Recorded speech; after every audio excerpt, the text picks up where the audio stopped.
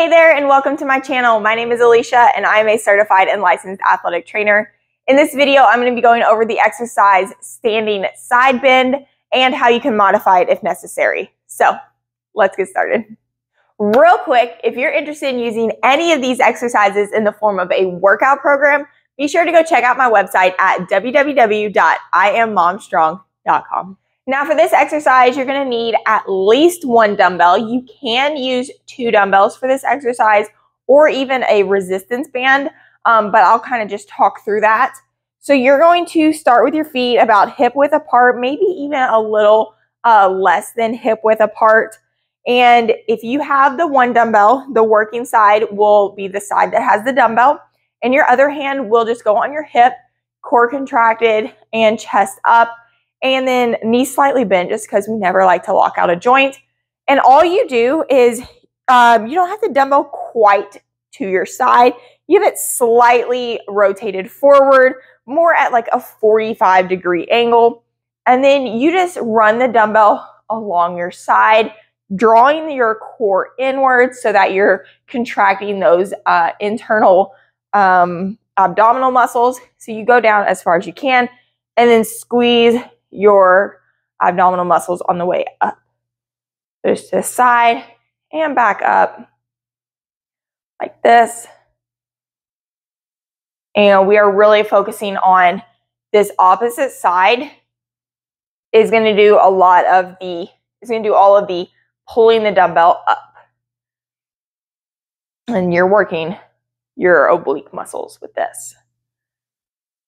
But you really want to make sure that you're not pushing your belly out, creating a coning effect, that you're just drawing that belly button in, not sucking in because you don't want to flare your ribs out. You want to just really focus on contracting your internal oblique or internal abdominal muscles by drawing that belly button in and contracting your core nice and tight.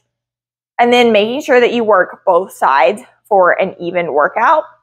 Now, if you have 2 dumbbells and you want to do it this way, you just stand with both dumbbells to the side, and then you can either work one side at a time.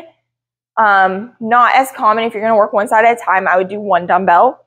But if you're going to alternate sides, you go down one side and then down the other side, keeping that belly button drawn inwards.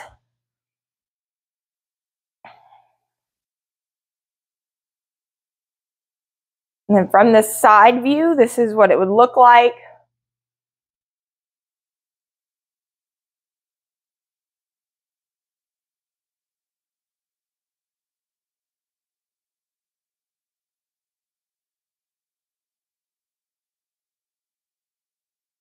Now, if you're going to do this exercise using a resistance band, you are going to need a longer looped resistance band.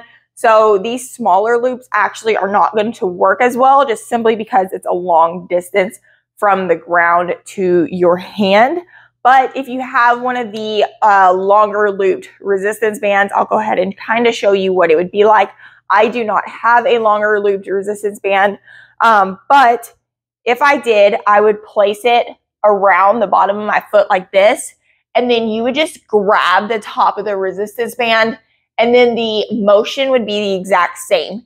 So with the longer looped resistance band, you'd be able to pull up a little higher with it. It would still be looped around the bottom of the foot, and then you would do the same motion of the going down the side of your leg and back up, keeping your hand close to your thigh and really focusing on drawing your abdominal muscles in. Again, I do not have the long looped resistance band, so I'm just kind of trying to demonstrate the best that I can. But if you did, this bottom piece would just be looped around the bottom of your foot, doing the same thing. So, I mean, you kind of can with this, but you're just really risking tearing the resistance band, and you wouldn't want to do that. So this is kind of how that would go. But again, you're going to need a longer looped resistance band to be able to do that exercise. And there you have it. That is how you do a standing side bend. Hopefully you were able to learn a little something from this video. And if you did, I would greatly appreciate it if you took a moment to like the video. And then for more exercises and how to do them properly, you can head on over to my channel and subscribe there. Until next time, I'll see you guys back here later. Bye, guys.